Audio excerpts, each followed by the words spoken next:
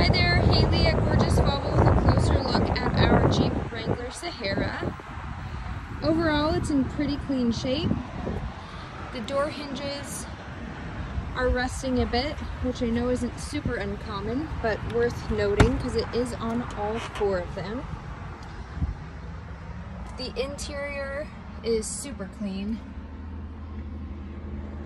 No abnormal wear, no damage. It's not been smoked in.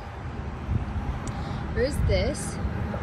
And as mentioned on the phone, this car actually has not been through recon, so we've not done any paint touch-up. In all honesty, if you come in tomorrow, we're likely not going to have time to do that before you get here, because we use a subcontractor for that work.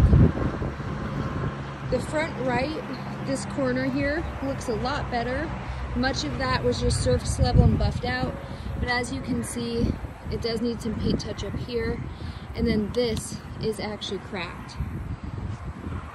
Paint touch up, that's no problem, but again, probably not getting done today. Let me know what questions you have or if you want to see anything in greater detail.